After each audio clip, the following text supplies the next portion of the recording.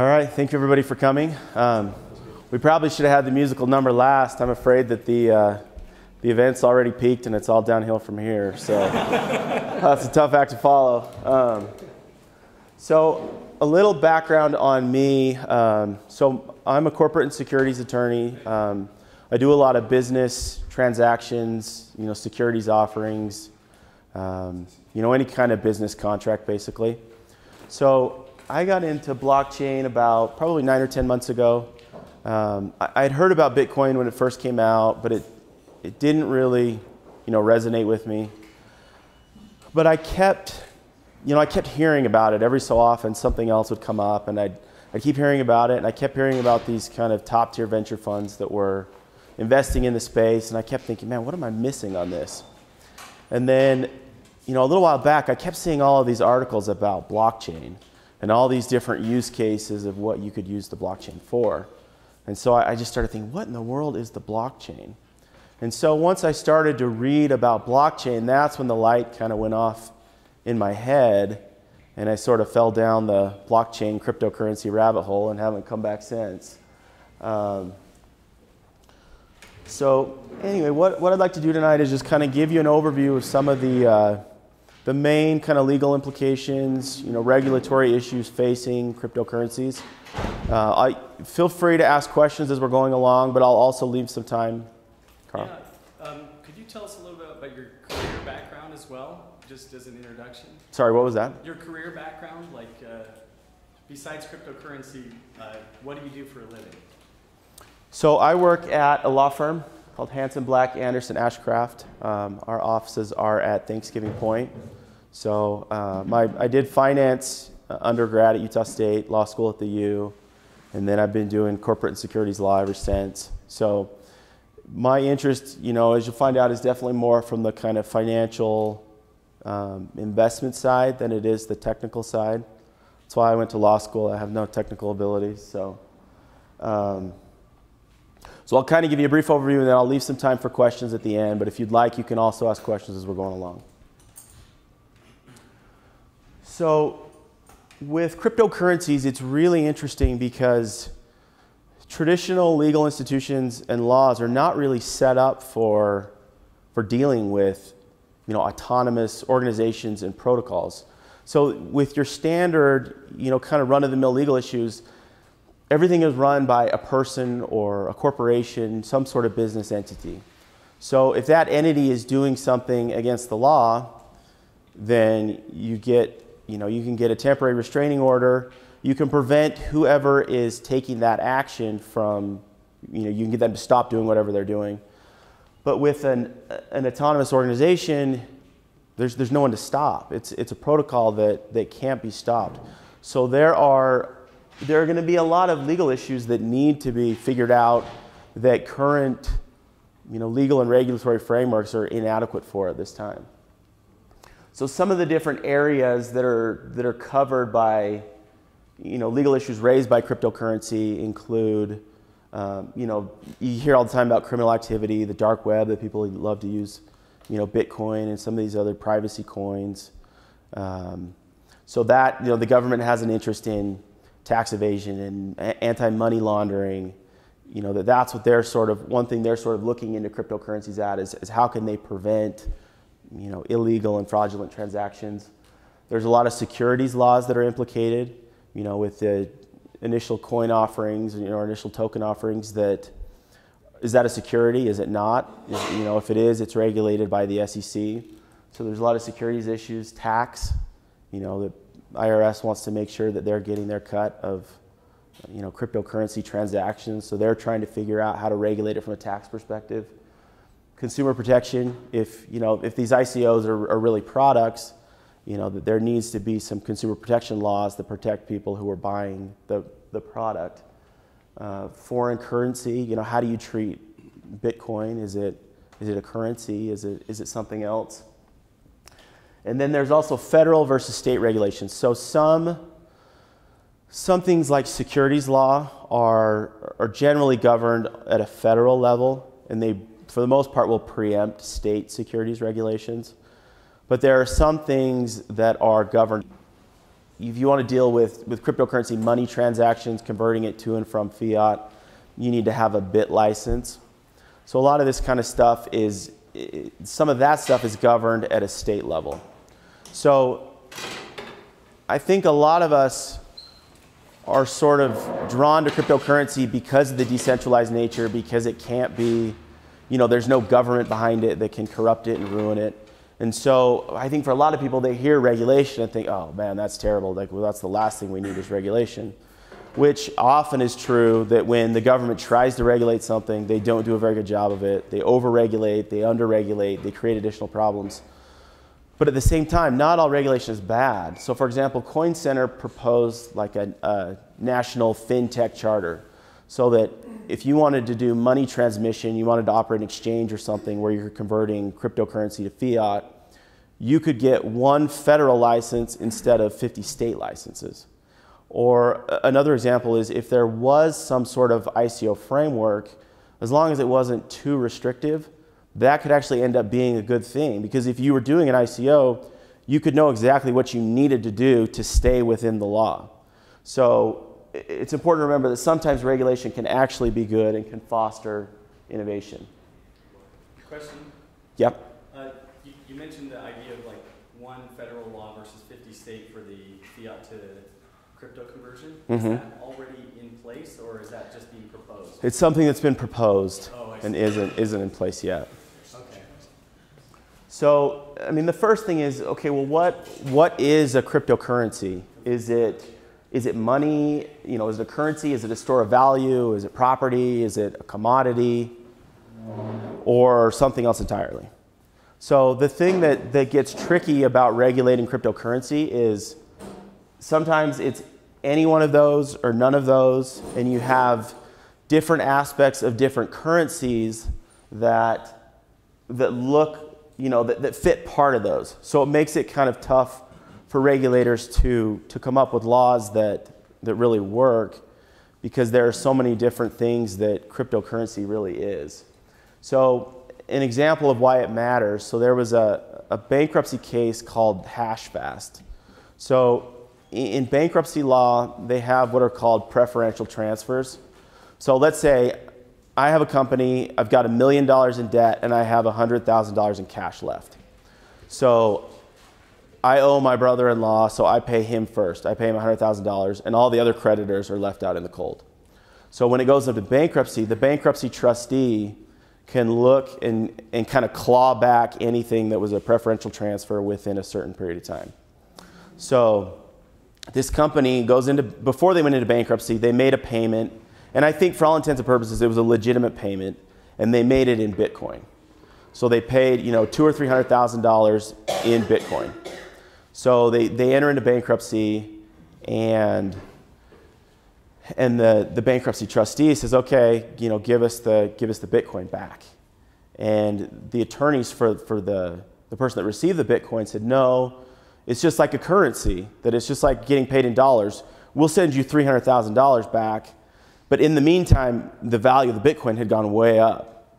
So now the $300,000 of Bitcoin was worth $900,000 or something. So they said, well, we'll just give you back $300,000. That's the value of the time of the transfer.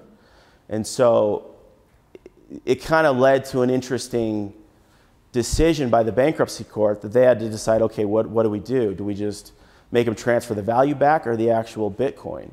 And so they had to decide, what is it? That if it's currency, then they could transfer the value back. But if it was property or something else, then they'd need to send the Bitcoin back. And so the court sort of took a little bit of an easier way out and didn't totally address the issue, but basically said it's enough to say that it's not currency in this instance, that it's more like a commodity or property. So they made the person give the Bitcoin back. So depending on the classification, it can have all of these different ramifications, how it's treated in tax law, how it's treated in securities law. So that's something to kind of keep in mind. And different entities can sometimes treat it differently. So one of the big areas of regulation is securities regulation.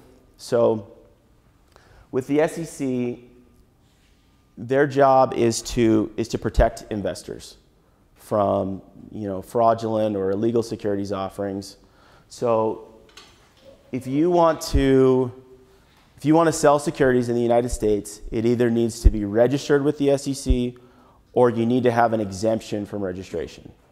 So there are a number of exemptions that you can use. It's really expensive to register to deal with the SEC. So most people, unless it's large enough that you want to become a publicly traded company, you're going to try and find some sort of exemption so you don't need to go through the whole hassle of dealing with the SEC and getting everything approved. So one of the main ways that the SEC protects investors is through disclosure. So they say, okay, if you want to make a securities offering, you need to provide certain information that will allow investors to adequately assess the risks of the investment that they're going to make. And so they make a distinction between accredited investors and non-accredited investors. So if you are an accredited investor, in order to be an accredited investor, you have to have income of $200,000 or more in the last 2 years, or a net worth of over $1 million, not including the value of your house. So the SEC sort of says, they kind of use wealth or income as a proxy for sophistication. So they basically say, look, if you can make that much money every year, or you have that much money, then you don't need the same protections as someone that is less wealthy. So most private securities offerings only sell to accredited investors because your disclosure requirements are a lot less, because the SEC is sort of deemed that they're less in need of the SEC's protection. So in determining what is a security or an investment contract, the SEC uses what's called the Howey test. So there's 4 elements. So sometimes it's a little bit confusing that some people will talk about passing or not passing the Howey test. So if you pass the Howey test, that means you're a security, which is a little bit counterintuitive to me, because it's like if you pass the test, you don't want to be a security usually. So basically it's an investment of money with an expectation of profits in a common enterprise, and then the profits come from the efforts of others. So an example would be, let's say you want to invest in a venture capital fund. So you buy, they set it up as a partnership. So the general partner is running the fund and the limited partners are the investors. So you buy limited partnership interests in the fund. So you put money, that's your investment of money. Your expectation of profits is that the general partner is going to take the money, he's going to go out and invest in all these promising startup companies and make tons of money. So it's a common enterprise because you have all these investors pooling their money, and then the general partner is running it.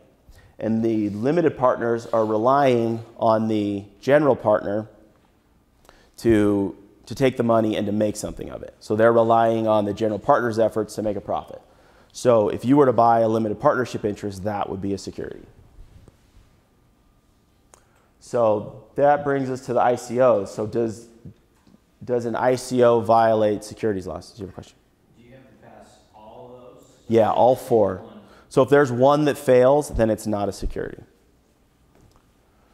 So with the question of whether or not an ICO violates securities laws, the first thing that I learned in law school, if you are ever asked a question in class by the professor and you don't know the answer, you just say it depends, and you're pretty much always right.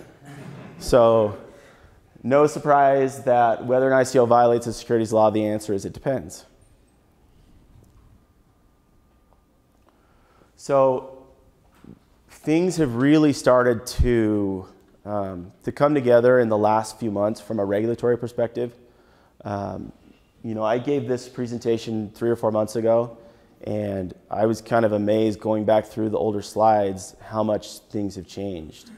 I think people had a pretty good idea of you could take general securities offering principles and apply it to ICOs and get pretty close.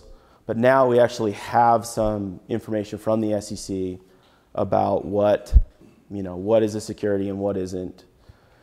So the way things are kind of starting to come down, that everybody, like this sort of generally accepted kind of standard wisdom is that there are two types of tokens that are being issued. And when I say token, I'm talking more like an ERC20 token as opposed to like a currency like Bitcoin or Ethereum. That's something that's built on top of the Ethereum or some other platform. That's more what I'm thinking about when I'm talking about an ICO. So the first one is a utility token. So meaning the token has some sort of utility in the network, that you're using it, the network, you can mine coins on the network, a token acts as a license to use the network, to use the network's product, to add things to the network. And then a security token is basically people are trying to find a way, people say, oh man, this is great. Look how much money people are raising through an ICO. Let's go raise money through our business, for our business. And even though it's really, let's offer them a dividend or let's offer them certain things. And then it really ends up just being a securities offering where you're offering a token instead of stock.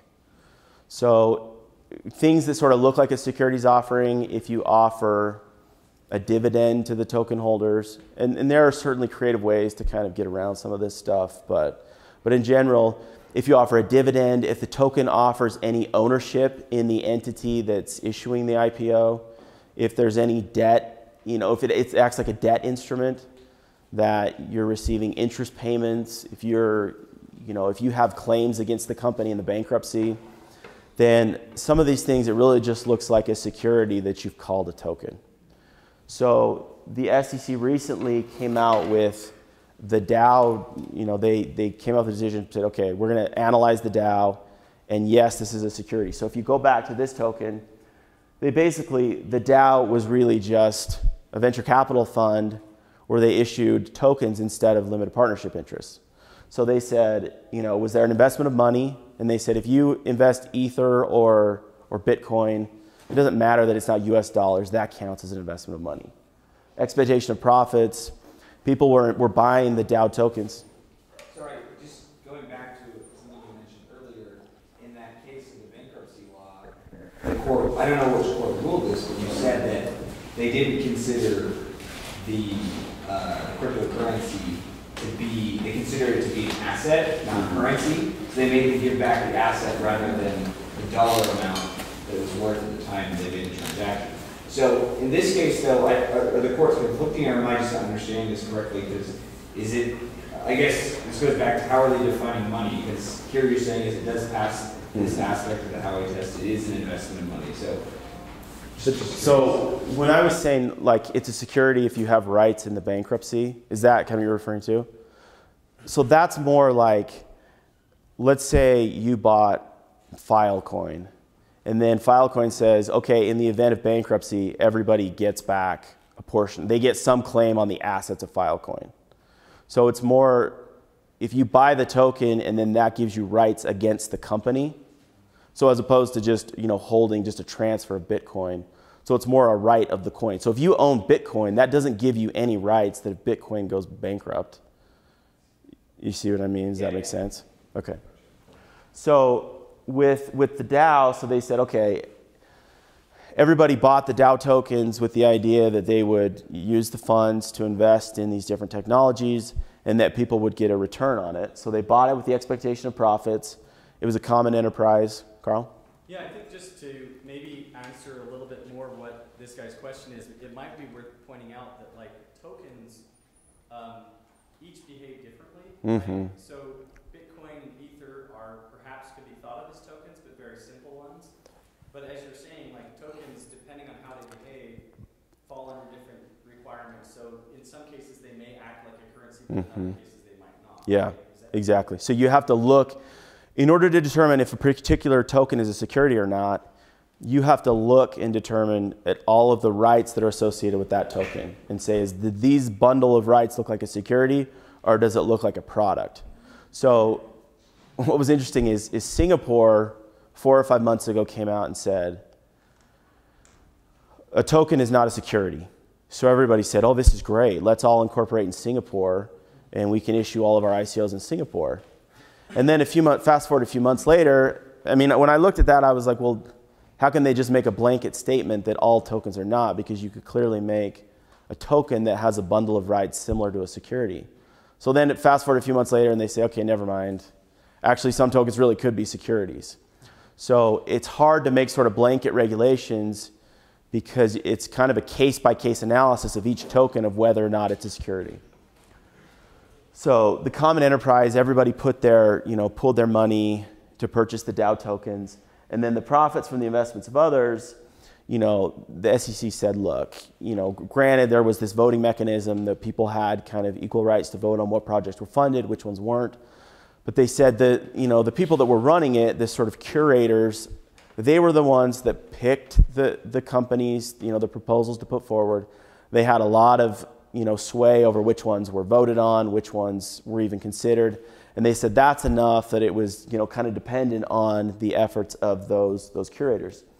So they said, look, the DAO is a security. Even though it was a token, just because you called it a token doesn't mean that it's not a security. So,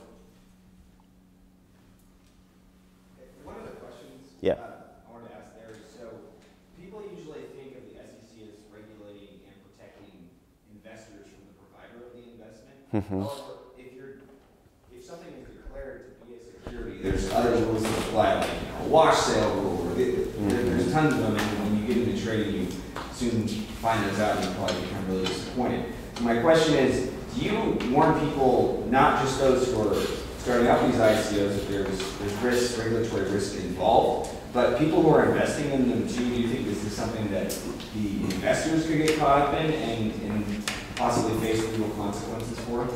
So technically there are rules that if you're an investor and you buy something that's an unregistered security, you're not supposed to then go on and distribute that to someone else.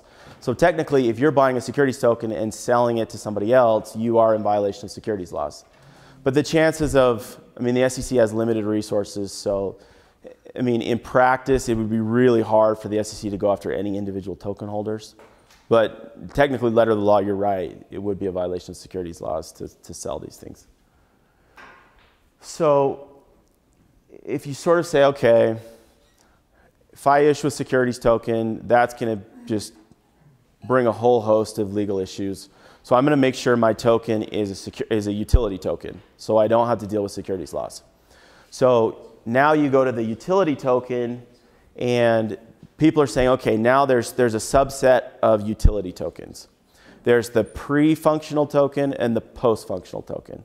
So a lot of these token pre-sales, they're selling the token based on a white paper, based on technical specifications of what they're going to do, but it's not actually up and running yet. So some people have made the point, pretty persuasively, that if you're selling a pre-functional token, if you sell that token, and you don't complete the rest of your development work, then that token is worthless. So if you go back to the Howey test, profits come from the efforts of others. So your pre-functional token now depends on the efforts of the developers. That if they don't come through, your token is worthless. So you basically make the distinction that a pre-functional token, even if it's a utility token, is still a security. But once you get to that point where the network is sort of fully developed and functional, people start adding their own value, supply and demand comes into play, people are using the network.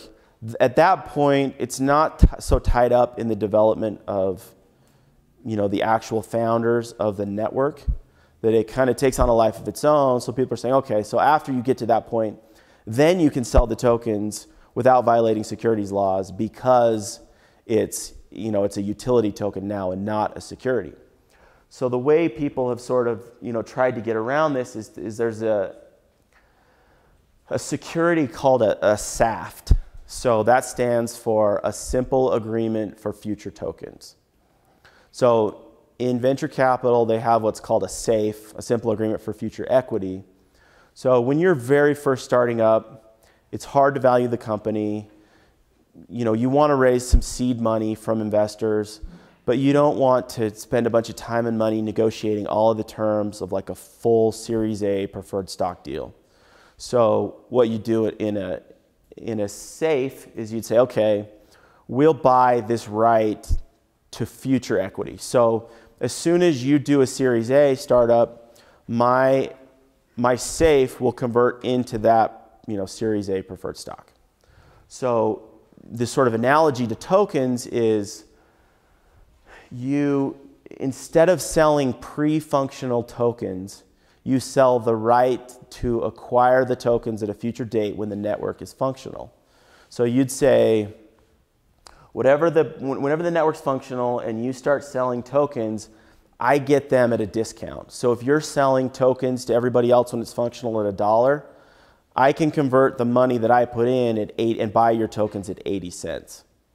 So by doing that, so you're selling a security, so you're limited to only accredited investors until you get to a functional network, and then you can sell it to everyone. So it's a little bit restrictive in that, kind of old rules, you're stuck with just accredited investors, but at the same time, it's a good way to sort of, protect yourself from SEC regulation. Do you have a question? Okay, so what if you're releasing a token, you're convinced that it's a utility token, you failed the Howey test, so you feel pretty good about that. Mm-hmm. But you're in the middle of your development. Can you write something in your pre-sale that is a guaranteed reimbursement of funds if project is not complete at a certain stage? So, for instance, let's say your project just collapses before it becomes useful. Mm-hmm. Then that kicks in that guaranteed reimbursement of the price of the token. Does that? I think that's still, no, because I think it's still a security, because you're investing, it just lessens the risk to the investor, but it doesn't change the nature of the investment. But it's still a security because in order for that investment to be worth something, you still need the promoters to follow through and develop the network. So it doesn't really change whether it's a security. So what's the difference between a pre-functional utility token from the standpoint of being a security? Is it sort of a security? What else isn't it? It's accredited investors, but you don't have to register it, or what makes it not as, it seems like it's somewhere in between. Yeah, so what you do is you'd rely on, so you're not going to register it with the SEC. You're just going to go through the same fundraising mechanism that every other startup does. That you find an exemption which allows you to sell to accredited investors. Okay, so the exemption is accredited investors, you don't have to register. Yeah, so if your disclosure requirements are different, you don't have to provide the same level of detail about what, detailed financials and, a full PPM or something like that. Did you have a question? So, would Tezos be an example of what you call a SAP or a savings? Where, I don't know if the tokens actually are really not there yet, but people accept it, or the organization accepted a lot of money from large investors, basically. So I don't know specifically how Tezos did it. So Filecoin, I think they were the first ones to use the SAFT. So they've complied with all of the sort of securities laws and used the SAFT. So they were kind of the pioneers of the SAFT. Okay, so ICO best practices. So if you're doing an ICO, in general, well, let me take a step back. So you can still do a securities token. So Blockchain Capital, for example, raised money. They created a token. They raised money. They went through, they cleared everything with the SEC. So you can certainly do a securities token if you want. You just lose some of the benefits of an ICO. So in general, you want to create a token that's integral to the network. It's a utility token. It provides value to the network, and it's not just an add-on, that you're trying to use it just so you can raise more money. Because if you're doing it as a utility token, it's so much easier to trade. You're not subject to securities laws. that, you know, it really works much better for a utility token than it does for a securities token. So using the SAFT is a really good idea. I mean, there are some people that think that even some utility tokens can still be considered a security. And so, you know, they'd say, well, even basically all ICOs are security. So you're still, you know, there is still some risk. But the way I look at it is there are a number of things that you can do to sort of, you know, de-risk an ICO. So in general, the SEC has limited enforcement power. I mean, they have limited people that can go out and investigate these things, that can prosecute people. So, I mean, in general, they're looking for the low-hanging fruit. So if you're doing everything you can to comply, you're trying to make it not a securities token, you're using a SAFT so that your pre-functional token is not a security, you know, you're only selling to accredited investors prior to your functional token, that if you're doing all of these things, you can do a lot to make it, you know, a lot less risky. That if the SEC did come look at you, I mean, you can say, look, we did everything we possibly could. You know, we didn't sell any tokens prior to it being a functional network.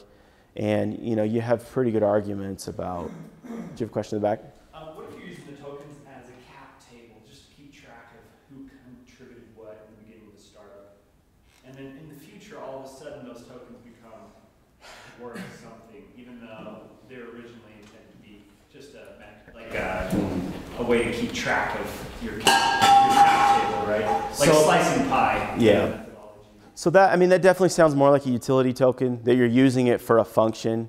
And so when, you know, part of the test is that you're buying something with an expectation of profits. It gets a little bit murky because you could be buying the token because you want to use it and also because you want it to increase in value. So just because something increases in value and you make a profit on it doesn't mean that it's a security. So what you were saying sounds more like a utility token because it's used for a particular function and doesn't look like equity. So some of these white papers, they say we can do X, Y, and Z, but then like at the end of the white paper, it'll be like, you have no rights, this doesn't mean anything, like, it has no value. Like how much would that hold on? So that goes to the very bottom one, have a plan and stick to it.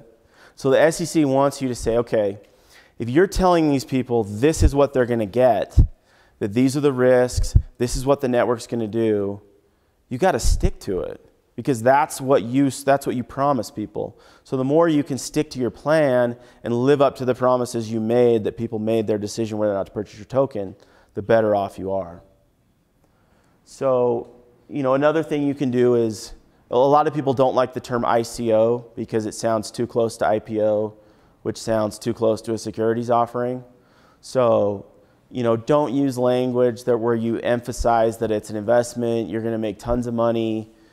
You know, as you start doing those things, that it sounds like you're trying to convince people to purchase it for the profit aspect and not for the utility of the network. You'll want to consider the tax ramifications. So if you go out and sell, you know, $100 million in tokens, you now have $100 million of taxable income.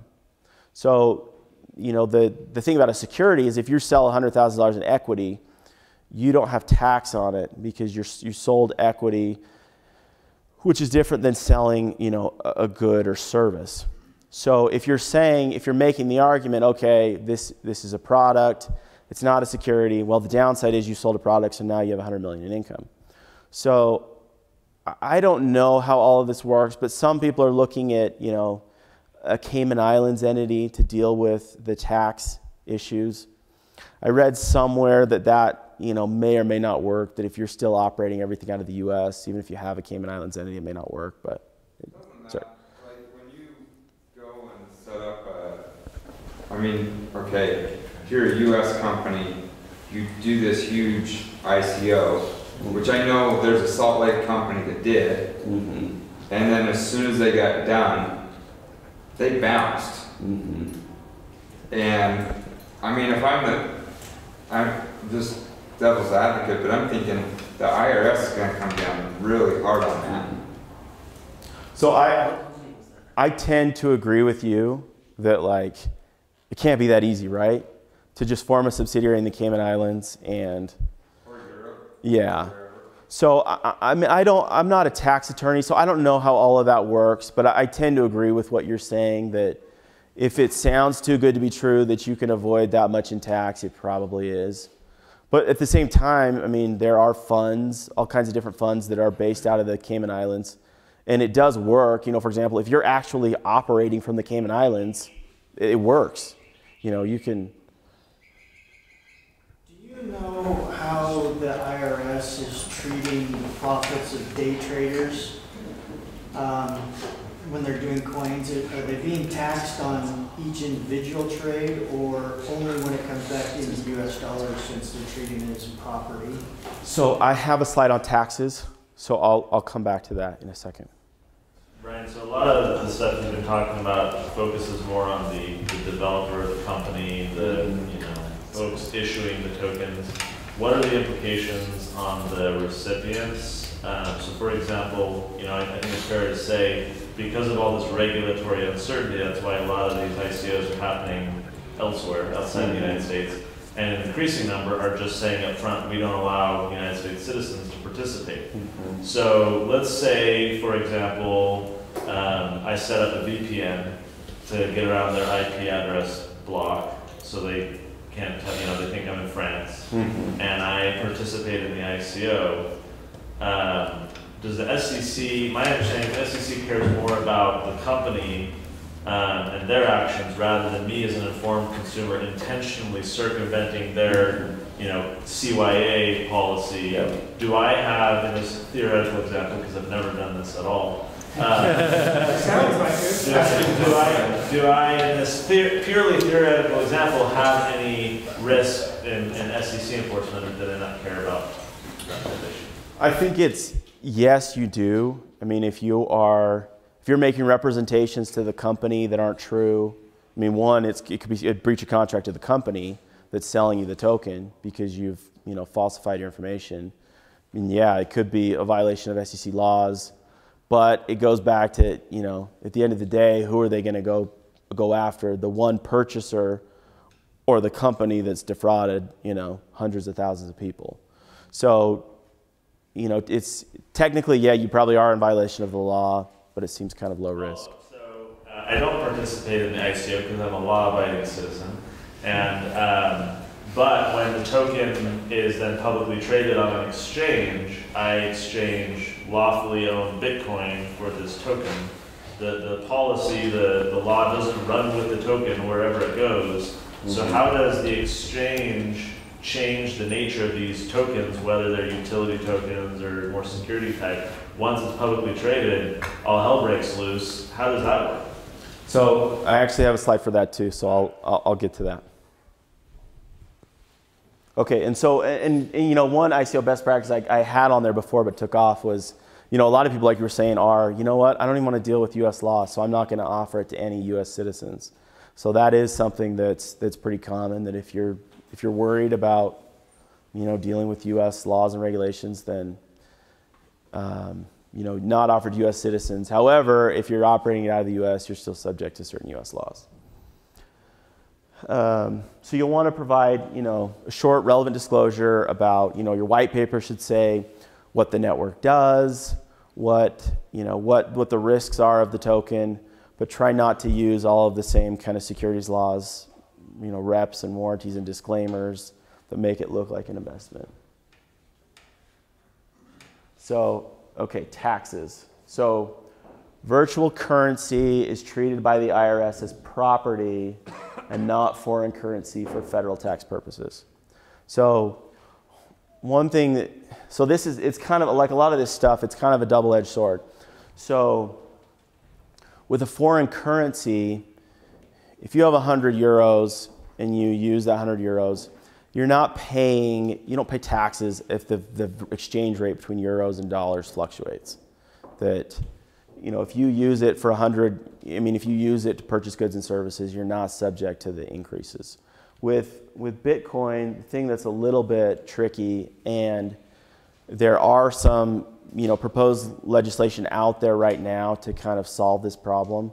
But it's like, you know, if you have a Bitcoin and you're using it as currency, every time, let's say you go out and you purchased a Slurpee from 7-Eleven with Bitcoin, that's a taxable transaction. You have to look at what your basis was, what you bought it for. You know, that dollar's worth of Bitcoin that I used, I bought it for 80 cents. So now I have 20 cents of, you know, taxable gain. So yeah, depending on how long you've held it. So that's the good and the bad, though, is that, and we'll get to it with the character of the gain or loss. So I'll come back to that in a second. So, but Bitcoin, here's where it gets tricky again. So you're taxed on it in the same way, like if you're receiving it for goods and services. So I'm an attorney. I accepted a payment a week ago in Ethereum for legal services. So that's taxable income to me as if the person had paid it in dollars. So if you're receiving Bitcoin, you're subject, you know, for selling goods or services, you're subject to the same taxes as if you had paid, if you just received US dollars. So, for example, if you're paid $1,000 in Ethereum equivalent today, and then that $1,000 worth of Ethereum becomes $2,000 at the end of the year, how do you then, do you say, well, when I got it, it was worth this much, therefore the taxes would be this much because it happened then? Is that how that would work? Yeah, so going to the next one, so the character of gain or loss depends if it's being held as a capital asset or ordinary property. So for me, if I receive the payment in Bitcoin, I've got $1,000 of income, and then appreciation on top of that, if I'm holding it as an investment, is subject to capital gains tax. So it's treated differently than just ordinary income tax. But isn't it true that that is not calculated until you cash that out in some way? Right? Yeah, that's right. So you only do the initial Bitcoin that you receive, that becomes income for the value it was when you received it, and then you wait until you do anything with that Bitcoin before it becomes a taxable event, right? That's right. So in your example, so the $1,000 I received, I pay tax on that, I include it in my income tax, and then I don't pay tax on the gain until I sell the Ether. So to be clear, when you first get it, the government sees it as a currency, and then once you hold it, they treat it as property. Yeah, it is clear as mud, right? So, and if you're mining, so for miners, you're taxed on the day you receive the coin. So you receive a coin for mining, then it's taxable at the value that day, and then as it goes up, then you have the capital gains taxes. So how would you treat transfers between cryptocurrencies? Like I bought Bitcoin, and then went up, and then I bought Ethereum. So, is it still out there, like the IRS doesn't do anything about it? Do you actually...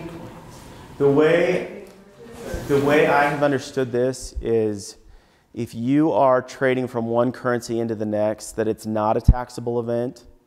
So, I mean, the accountant I heard that from, I mean, that sounds right to me, but I don't know for sure. But from what I've heard, that if you're going from cryptocurrency to cryptocurrency, you don't have the tax until you convert back into fiat. I'll just add that I've been speaking with some folks at Consensus, which is one of the biggest Ethereum sort of consulting development firms out there.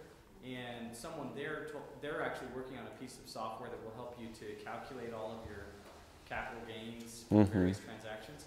And they're under the opinion that any conversion between one crypto and another is also a taxable event, which just becomes an absolute nightmare.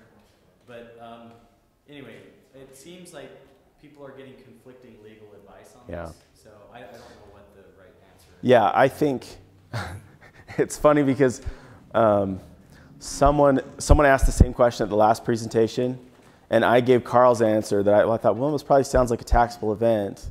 So I gave the reverse answer here, and then got corrected again. So I can't win either way. So I'm not trying to blame you at all. No, I appreciate you saying that, because that just shows that, like, you talk to one accountant, he'll tell you one thing. You talk to another accountant, he'll tell you a different thing. Because the IRS has not produced enough, guidance of what you need to do.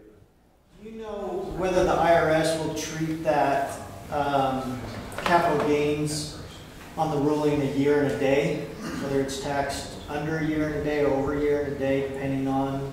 I would think it would be subject to the same, short-term, long-term capital gains. But if I move it around into different coins and stuff and then pull it out to US dollars? So that depends on what Carl was saying. Is each time you trade a coin, is that a taxable event?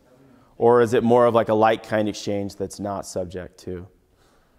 I think one of the things that's important to do is consider what the source of the information is. Mm-hmm. Like with Consensus, they have an interest in moving a product that treats everything as a taxable event because it's a tax account. Yeah, well, I actually would say my opinion on them is they're almost the ones sort of making this space right now, and they are very, very pro or trying to remove regulation as much as possible.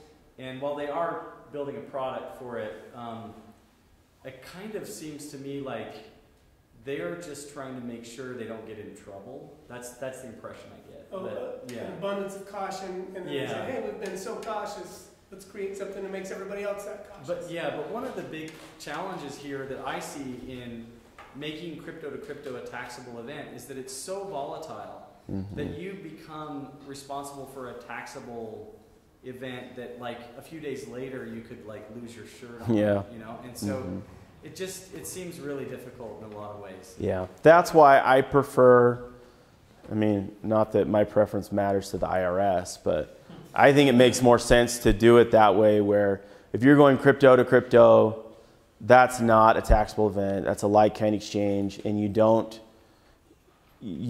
shouldn't be taxed on it until you cash back out into fiat. I'm curious, so you mentioned about when it comes to enforcement efforts on the SEC side. On the IRS side, do you assume that they're going to take a low-hanging fruit approach in that, there's so many cryptos out there, and it would be so easy for a person to do all this tax evasion and so difficult to prosecute. Even like traditional financial channels, right? If I get audited, right, there's a paper trail for almost everything I've bought, okay? And that's hard enough. Then when you're getting into, did he use this wallet to buy this or this to buy that? It just seems... It is pretty hard to track. So what the IRS has done, they tried to subpoena records from Coinbase. So I can't, I'm making up the numbers here because I can't remember what the numbers were, but it was something like, they said, okay, between 2013 and 2016, give us, your top 200,000 or 300,000 or whatever the number was. Give us all your records so we can see their trading records to see what money they made. And Coinbase said, no, that's way too broad. You need to limit it to a particular dollar amount that, only accounts over $200,000 or $300,000. So that's basically where they're going to really be able to figure things out, is records on exchanges like Coinbase. I would caution though that approach about kind of low-hanging fruit. The IRS, the different statutory structures that the IRS sees it as the burden of proof is on the taxpayer. It's not the same in the other agencies, right? And so they basically, if they interpret it something some way, you have to basically marshal your evidence to show why they're wrong. And if you cannot do that, they always win. Totally different structure. So you don't want to ever get in a situation where you're, basically daring them to come after you or structure it that way. They always win that way. And we've done several audits with the IRS involving millions of dollars, and it is not fun. And the burden of proof is on your side. And they basically just state, here's our position. You have to come basically expend your resources either in tax court or under a basis of an officer's and agent's review to demonstrate why it's not the case. So you're always on the other side. It's totally different with SEC or prosecutorial criminal activity that's different. The IRS is different. So that's right, it is different, but by the same token, it's the same principle. But like, if I have a $2,000 Coinbase account, the IRS really doesn't care if I, underpaid by a couple $100, versus somebody that bought Bitcoin at the beginning and now has tens of millions of dollars in Bitcoin, they're a lot more interested in auditing someone like that. Yeah, one other thing I would point out is that actually people think that all this crypto stuff is hard to track, and I think I kind of agree with that, but also it's all in a public ledger. Mm-hmm. And a lot of government agencies are currently working on software to analyze these public ledgers and trace, the flow of funds as they travel around. And Mm-hmm. I know FBI is working on that, and I'm Yeah. sure other agencies are as well. So let's say, for example, that Coinbase is required to release some of their fund records, and suddenly individuals become tied to public addresses on Mm-hmm. the Ethereum blockchain. Then suddenly you can start to say, oh, Bob is sending money to Alice, and you can start to create quite a big paper trail, and you can do it actually a lot easier than trying to collect paper receipts, right? So in some ways, it may even be easier than tracking down regular funds. That's a great point, because as soon as you know somebody's public address, you can see every transaction that's ever happened with that address. So going back to kind of some of the regulations that have happened to date, so we've had some notable SEC actions. We talked about the DAO. I think it was this week or last week, the SEC went after 2 ICOs, one called Recoin, RE for real estate, and then another one called DRC, which was like Diamond, run by the same guy. So this guy basically said, okay, you send me your money, you purchase these tokens, and then these tokens will be secured by real estate. I'm going to go out and buy all these these different properties with the money. So your token is totally secured with this real estate. So he took the money and then didn't buy any real estate. And then he did another ICO where he said, if you buy these tokens, you can use them to buy discounted diamonds. So he took in the ICO money and then never bought any diamonds. So when I talk about low-hanging fruit, that's Recoin and DRC. So if you're using SAFs and you're using everything you can, to comply with laws, those are the people that they're going to go after first. So that doesn't mean if you're violating securities laws, the SEC can't come after you, but it's just sort of a first level. The first thing they're looking for is fraud, that they're going to go after fraud, and then they'll sort of worry about, securities and other violations. And a lot of the risk too is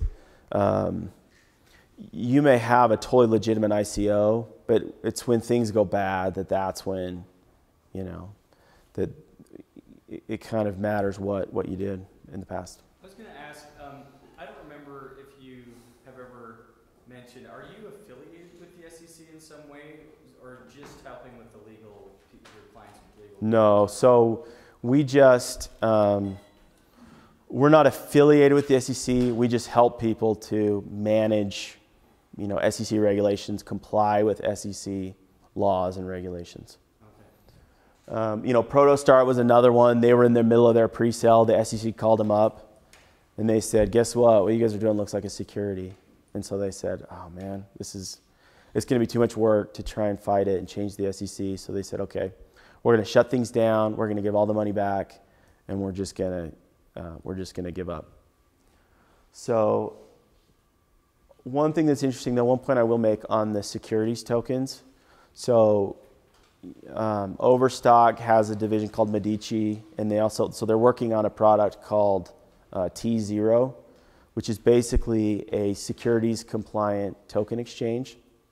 So, I as a securities attorney, I think that token securities have like amazing potential, that you can tokenize all kinds of assets, and there are a lot of benefits to doing that. So T0 is trying to sort of set up an exchange for trading tokens that are securities that allow you to sort of comply with securities laws. But the thing that I don't really understand with what they're trying to do is, that's great if you're listed. I do think it's great that if you're listed, you have a securities token trading on their exchange. But the question is, what do you need to do before so that you can get listed on the exchange? And then what are your ongoing obligations after?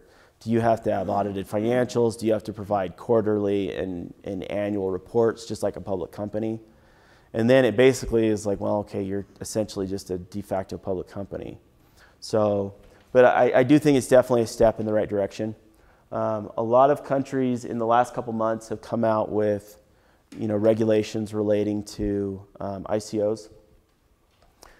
Oh, and one thing I forgot to mention, one of the interesting things in the Dow decision is the SEC basically said that Ethereum itself is not a security. So that was, I mean, that may have been the biggest thing that came out of it. So you don't have to worry about things like Bitcoin and Ethereum being securities. The SEC has sort of said, okay, these are not. It's more the tokens that are issued on top. So countries with recent news, China there's been a lot about, they banned ICOs. I think they shut down some of their local exchanges. I think a big part of it is they were having issues with fraud, not just in ICOs, but in other, I heard that some of the exchanges were just taking, I don't know if it was more like an investment brokerage kind of thing, where they were just taking their clients' money and putting it into cryptocurrency without asking. So some of what I think of what China's doing is they're just trying to okay, let's put a temporary ban, let's try and get a hold of this, and then we'll kind of reevaluate things. South Korea, kind of similar. They didn't go after the exchanges, but they went after the basic ICOs. They said, look, we're not going to do ICOs.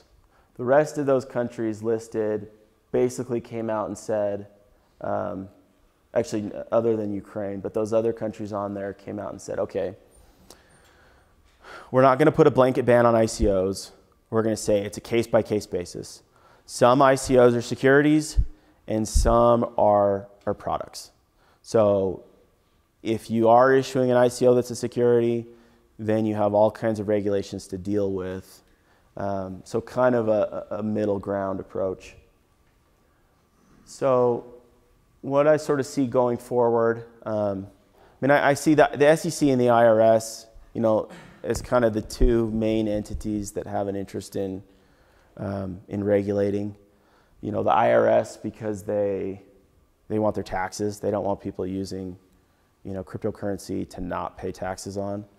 And then the SEC because of the ICOs, because of investor protection, they recently created a cyber crime unit to go after fraudulent ICOs.